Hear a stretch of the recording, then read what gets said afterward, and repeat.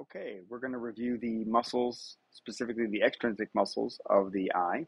We're going to start with the levator palpebrae superioris. Here, this lifts the upper lid.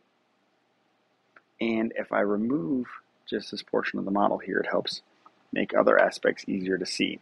So we've got the four rectus muscles. So this is the superior rectus muscle, just inferior to the levator palpebrae superioris.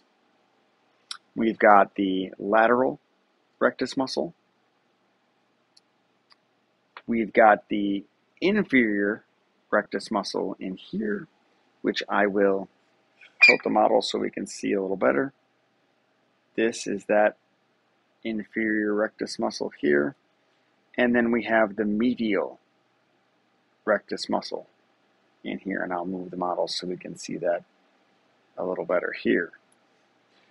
We also have the superior oblique muscle here, and if I rotate the model just a little this way, we have the inferior oblique